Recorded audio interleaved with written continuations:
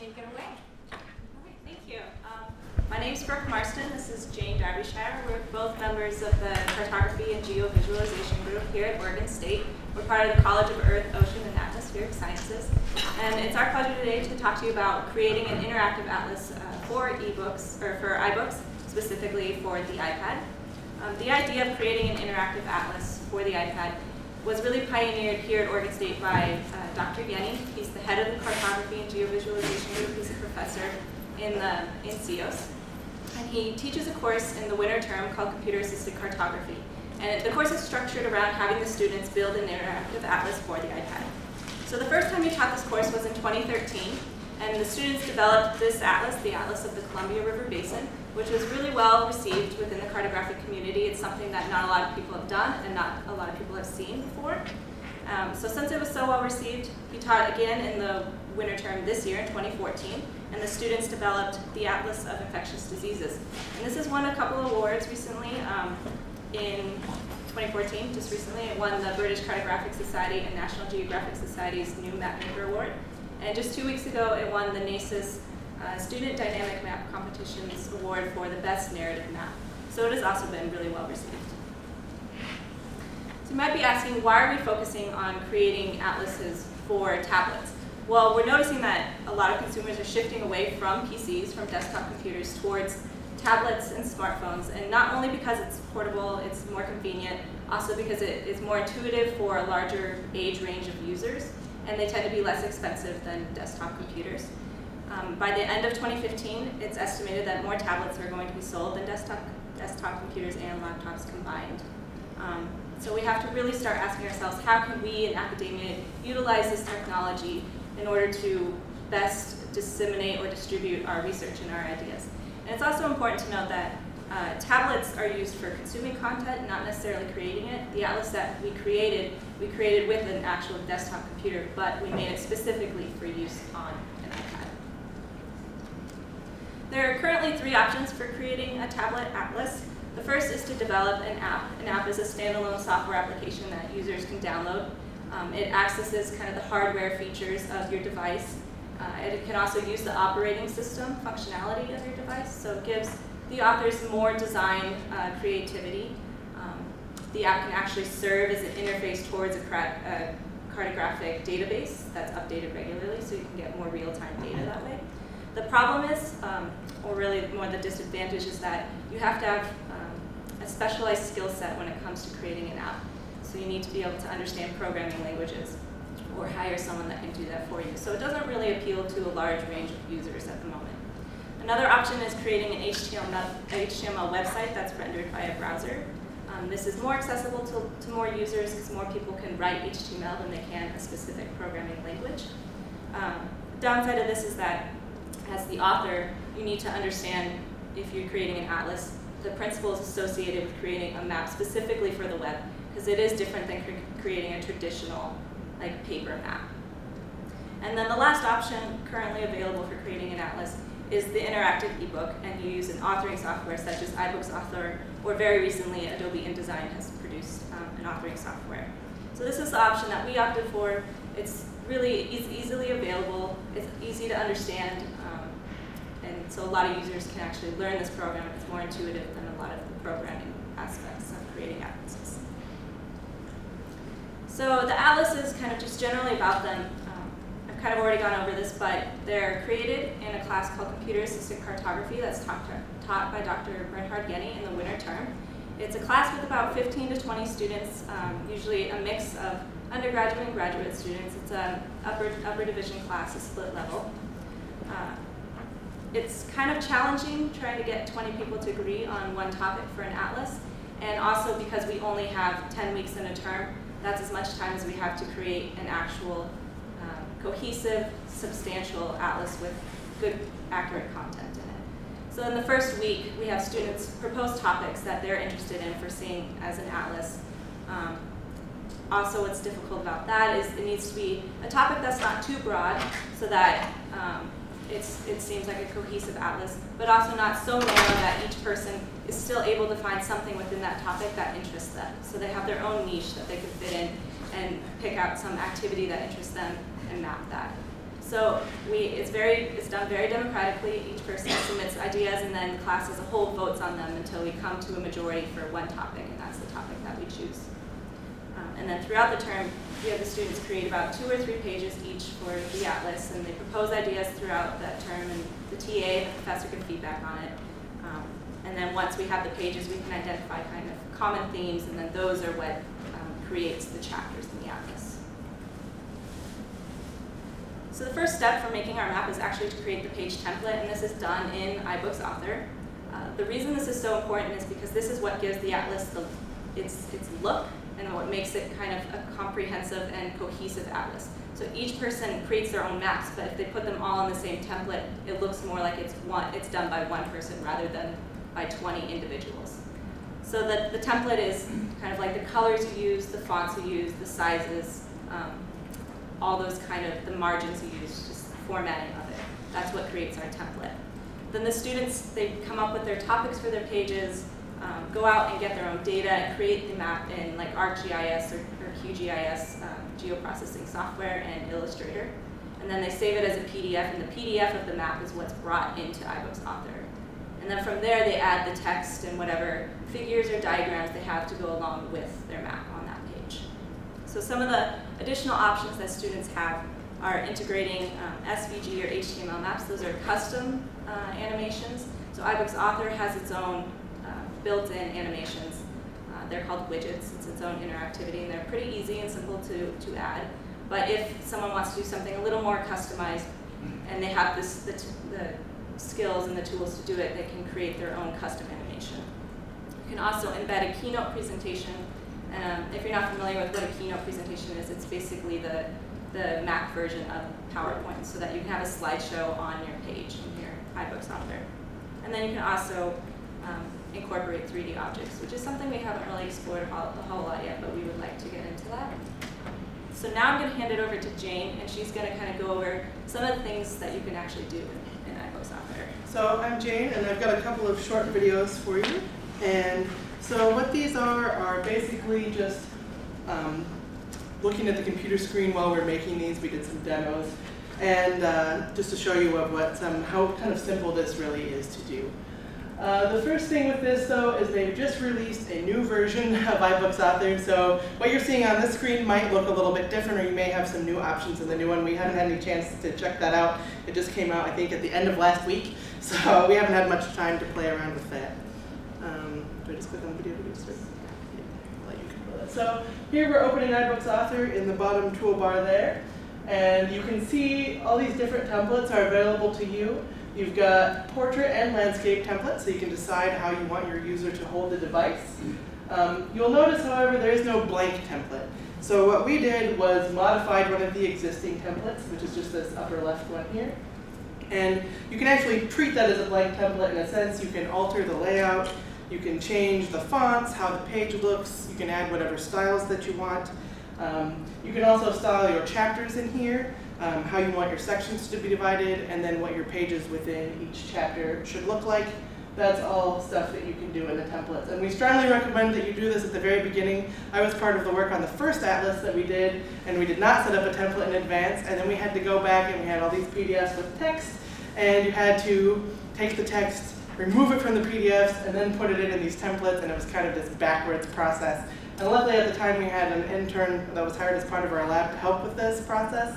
But for the second atlas, we didn't. So it was really important that we got a template in place before doing anything else. So the next one, so here, I'm going to show you how to insert a photo and turn it into a kind of a widget like what Brooke was talking about. So this will go up here, and you see this widget menu up top, and we've gone into edit, and we've just pasted in this image right in here. So first you just paste in an image from wherever, in this case we made this in Illustrator, I think. And then we've gone into the widgets, and we're opening this menu here, and we're going to make it so that the user can maximize this image on click. And what that means is it'll take over the whole screen of their device. So instead of just looking at this little map here, they can actually touch the image, and it will become the size of the full screen. So this is a demo on the actual iPad that we filmed. So you'll see like a little white hand with a circle around it. That's the user's click. It'll show the title of the image down here. And up top, you can see all of the detail now in the work that you did, instead of just seeing it very small on this little tiny screen. So in this case, we did that for both images on this page. You can drag and drop images directly in on the Mac into that widget, or you can copy it in from the clipboard, which is what we did here. You can also insert PDFs directly into this and then make the PDF maximizable when they touch it. So the next one is the popover widget. So here you'll see it before I start this, you've got this map and you see all these little camera icons. When a user taps one of these camera icons, in this case it will pop up a picture of that location. So the way we can do that is we come up to the widget menu and we go down and select popover here. And these are the widgets that are available to you in iBooks right now. And it will bring up this window where you can add a text or an image. So what we decided to do here was add these snapshots in. And here we are dragging one from off screen into this image down here, and we've made this camera icon now. So this makes it a little more intuitive that what the user is going to be looking at is an image. And then we take our camera and we can place it wherever on this base map. And then when we're ready to add information, we can then either type text or add an image. In this case, we're going to drag in an image of this area. It should come flying in from off screen here. Do you use GIFs or JPEGs or EPS files? Any image format you want. I'm not sure about EPS, but it can take GIF, JPEG, PDFs, all that works. Pings. Yeah, we generally use ping files or PDF files for most of this. So here we've got the picture, and we've got a title that we've typed in here calling it the scab lens. We can make the picture the full size of the pop-up and have the title at the bottom and the top. You could have additional text in here too about your information, and it would allow the user to scroll down with their fingertip. You can also change the background. We'll change it to some blurred colors here, but if you wanted a different backdrop color, you can change that as well. And the other thing that we're going to show you is, you'll see the, so this is the iPad demo here.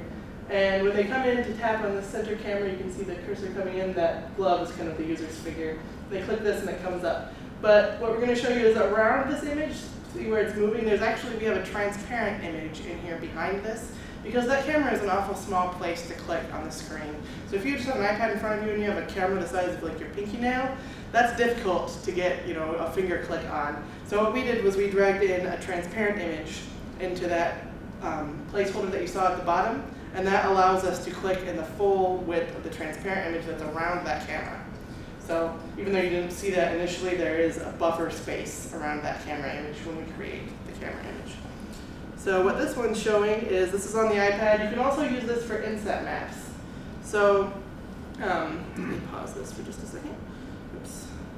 So let's see. Let me move back over to that. So the upshot to this, besides just showing little images like we've done here, you can also, if you have like an inset map that you want to show, so you've made this map, you have a really detailed area, maybe where you have a lot going on, which this is going to show here in just a second. So, like up top here, and you want your user to be able to zoom in or have kind of an inset map without having to put something else down in your page, you can take a closer image of that map or create a more up-close version and drop that into this popover widget, which will let you create zoomed in or inset views pretty much on demand. And you can see we have like a little hand symbol up top there. You need some way to indicate to your user what they're doing. If they just see this map with no icon or no indication that they can touch it, most people won't touch it, or they'll just come onto this by accident and go, oh, it opened something. So one of the real challenges for us was figuring out how to show users what they can click on the screen and what they can't. And Brooke will go into that in a little more detail after these videos. So the next one is scrolling sidebar. So you can see we have text over here. And it looks like it ends at the bottom there, but it doesn't. The user can actually scroll down and read more about each of these images. So this lets you put a lot more text on your page than just the page limits will let you. So, and again, we go up to the widgets. In this case, we're selecting scrolling sidebar. And when you bring that up, it gives you a text box, which you can manipulate just like we did with the photo one. You can change the background. You can change text alignment. Here we've just pasted in some text. You can also type in whatever text it is that you might want to add. And you can see there's a lot of little alignment things that pop up here. iBooks makes it really easy and really intuitive to align all of your images and text together. So this is helping us get it centered up under this image. And once we have it in place, maybe we don't like how this text looks, so we can change the alignment in here. And then now when the user comes in and is mousing over this, they can scroll up and down through this text. So there's a few other things you can change. And for instance, here we're going to reduce the opacity so that you can see the background color of the page through the text instead of having a white box or a colored box behind it. And let's see. So then what I'm going to do is you can see that a sidebar now shows up when the mouse comes over. And it's the same on the iPad, which is what this is. When the user's finger comes over this, the scrolling sidebar will show up and they can see that they can scroll up and down. The only problem with this that we encountered is that when you don't have a finger over this, you have no way of knowing that you can scroll up and down this text. So some of this might look like it ends there, but it doesn't.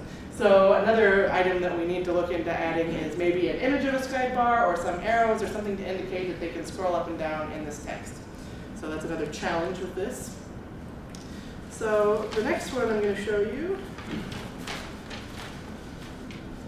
is the interactive image widget. So in this case, this is our Hanford Nuclear Reservation page. And all these pages are from that Columbia River Atlas. So this shows how that you can add in to show more information on pictures basically with these callouts. So it'll let you put an image here in the center. You can see this picture. What we did was just drop that big Hanford map into that image. And then we're starting to move these callouts around. And you can use these menus here to add more callouts. It'll do a little auto-Greeking for you where it'll put in like gibberish basically as placeholders so that you can move it around and decide where you want your text to go before you have, maybe you don't have your text written yet or you're not sure what you want to put in there. You have placeholder text. And then you can replace that with whatever you like. And there's a lot of different options for this, just like with all the other text boxes. You can change background colors. You can change how big it shows up on the screen. You can also change the type of text that you're using, font, how it's arranged inside. So now we've got our text in place. And let's see. So it's going to move through this a little bit more. Yeah, so this is on the iPad now. And now when the user clicks on one of these or mouse over, it will open up and show them all this text that we've put in. So you don't have a lot of text cluttering up your layout, but you can add a lot more information still to this image. And then they can make it full screen also. All of these interactive image widgets will have an icon in the upper left when the user comes over that will let them make it the entire size of their screen. So you can see all of the surrounding information has now gone, and it makes it easier to see the background map and read the information that we've added. So the next one. So you can also add media to your maps. In this case, the media widget is what they call it, but it's really a video widget. You can drag QuickTime videos into it. So in this case, we have kind of a time-lapse video that we're going to drag in. So again, we'll go to the widgets menu and we come down to media, to the top right there. And you get something that looks like this. And you can adjust your options. In this case, we're going to get rid of the title and the caption here, but you could keep that if you wanted to have a title and caption for your video. And then we'll move it in place with all the helpful guidelines. And once we have that where we want it, and altered like we want it, we can drag in our QuickTime video, which we think should fly in from off screen here. Hopefully. Yeah, so here it comes. So you just drag and drop, which makes it really easy on the Mac. And now your video's in. It gives you a play button. You can also set what frame you want the user to see on this play area. So if you have like a title screen that you want to show, or a certain piece of your video that's maybe the most interesting, you can tell it which frame you want it to show behind that play button. So, and then you can also make it full screen. So we're going to show it on the iPad now. And they'll just come over here. And this has a play button, so that makes it really easy to see if they should tap it and it becomes a video or not. You can control whether they can watch it more than once. You can control if it should go on a loop. And then they can watch it full screen and see all of the detail in your video on the full size of their tablet screen. So the next one. So this, Brooke was talking a little bit about SVG and HTML widgets. And we're not going to go into a lot of detail on that. There is information on the Apple support webpage for making HTML widgets specifically for iBooks. It's a little bit complex. You need to have some command of programming or be interested in learning. But what we did, we took the SVG opportunity with this, and we made a map that can give a little bit more information. So what we have here is, this is a number of dams, and this SVG map is layered on top of this. And what it lets the user do is when they come in and they click, it will bring it to full screen, which takes a second in this case. And then this is the SVG map that we've put in this HTML widget. And when they come over and the dams will turn red when the user clicks it, it will show all this information that we have stored in the SVG language, which is the name of the dam, the year it was built, where it is, and its capacity. And this is information that might be hard, there's a ton of dams on this map. You can't show all that information right up front to your user on the page. Putting this many widgets in place would be messy, so SVG is a way to get around that and add a lot more content. And that's using the HTML widget. And then the last thing is, you might have noticed, so whenever that widget menu got opened, there was like 6 things in there. It doesn't look like there's much. There's a lot of other widgets out there that you can use on the magic of the internet. So if you come in and you want to use something more than what you have here, there are websites like Bookery, which I'm going to show you, and other ones that if you just look up, you can find tons of other stuff. So in this case, the widgets that you have available to you built in are things like the gallery, which is for photos, review, which is for quizzes, 3D, Brooke covered the keynote and other ones that we've just done. Then you can go online, and all you have to do is search iBooks widgets, and you will come up with lots of websites that have many, many free ones. Some of these websites, like Bookery, if you pay them, they will also design widgets for you, so it just kind of depends on your budget and what you want. So you can see you've got drag and drop, you can add calculators, Flickr galleries, Google Maps, YouTube. So you can bring in a lot more functionality than just what comes with the program when you download it. And if you're willing for a price, you can have them customize some things specifically to your needs that you want to add to your book. So that's some of what's available online. And I'm going to hand it back over to Brooke to talk a little bit about how we indicate interactivity. Yeah, so as Jane mentioned earlier, if you don't indicate that something is interactive, users you typically don't go and just like touch things on the iPad to see if it's interactive. If you don't indicate it, they will probably just go right by and not even notice that you've done anything. And then they're losing out on a lot of the information that you've put into your page. So we learned that we have to find some way to show that we have interactive elements on our Atlas pages. So for the Atlas of the Columbia River Basin, one of the students in the class designed this symbol to indicate interactivity, which is kind of a realistic hand, tapping a black dot. And that was what we used to indicate interactivity. And then even just in the past year, a lot more interactivity has been integrated in some of these technologies. So the symbols that come along with it are starting to become standardized. So the image that we used is kind of hard to see here. You'll see it in a second. For the Atlas of Infectious Diseases is a more standardized symbol that we're typically associating more and more with interactivity. So this is a map from the Columbia River Basin, and it's kind of difficult to see because of the light, but there are 2 places where we have that hand to indicate that something is interactive and that the user should go and tap it and something will happen.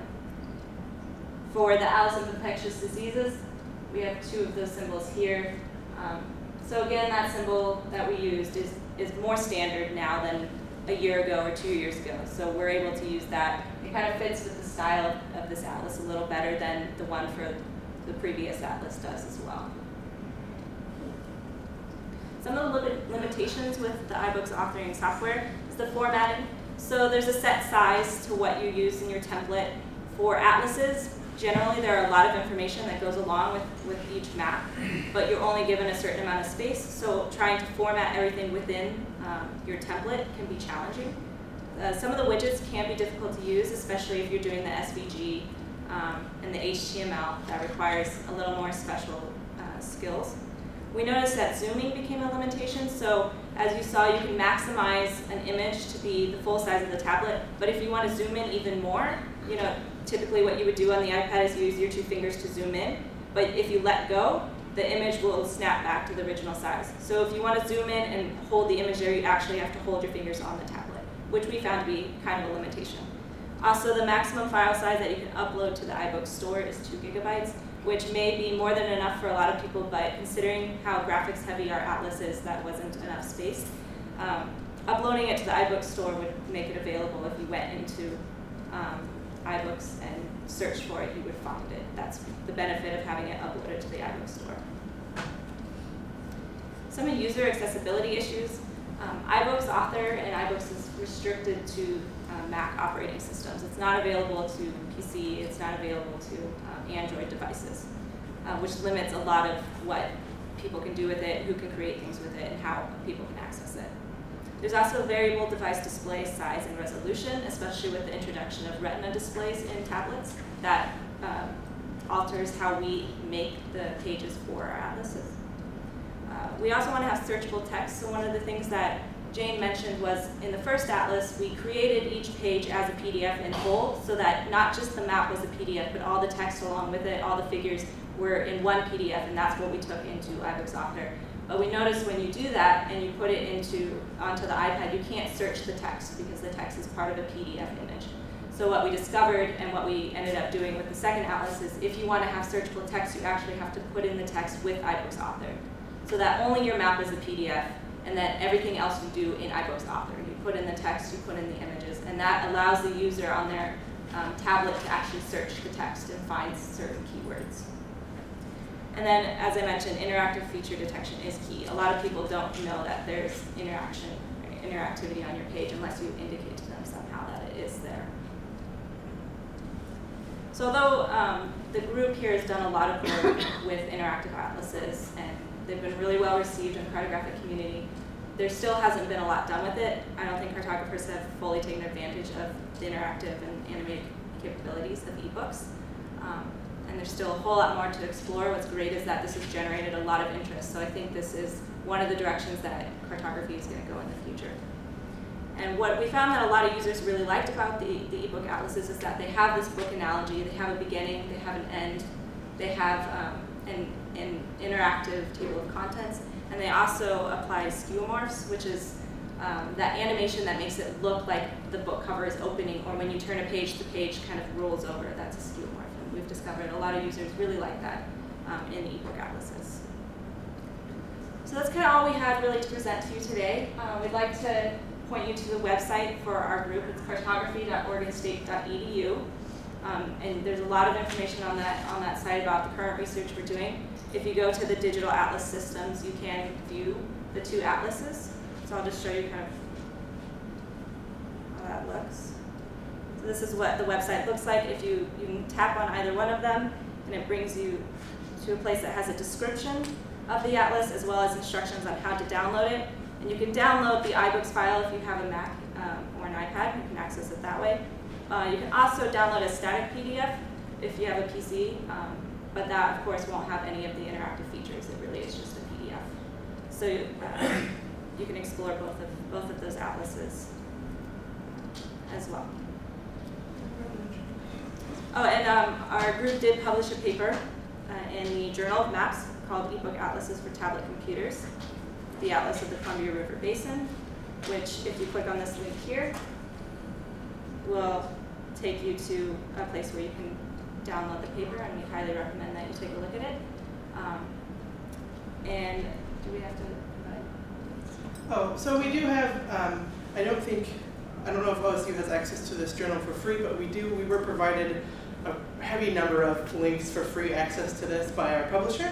So if you're interested in reading this in its entirety and you can't access the full article from this, you can feel free to contact Brooke or I. Our contact information is listed on the website, and let us know, and we can send you off a link to the full copy of the paper.